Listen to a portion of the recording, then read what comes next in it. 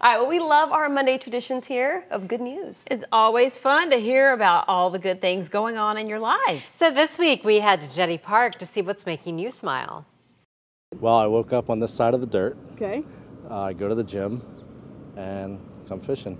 And do you eat the fish that you catch here? Yep. Last, I think 2 weeks ago, I caught a pretty good sized stingray, and a lot of people don't know that you can eat stingray, but we set it in some lemon juice for about an hour and then fried it up. Tides are great this week.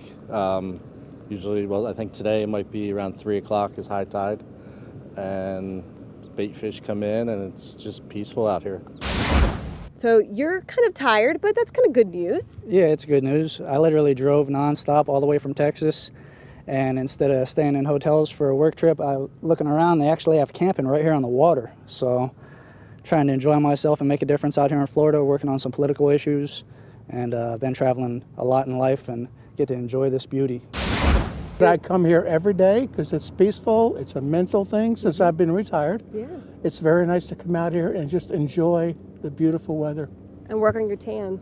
Well, I try not to. I use Sunscreen. Sunscreen. Good. Yeah. How's my tan? Does it work? Candace, you're getting there. I'm getting there. Don't spend too much time in the sun. I won't. So what's your good news? My good news is that my children are doing well. My grandchild as well. We're retired. Everything's paid for.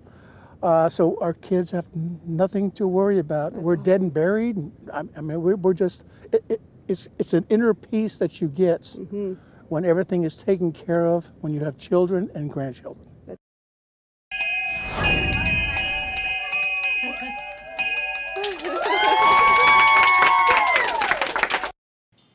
That was some good news of our own happening right there. Karen Gale has worked at the front desk of our station more than 25 years, greeting visitors and answering all sorts of calls.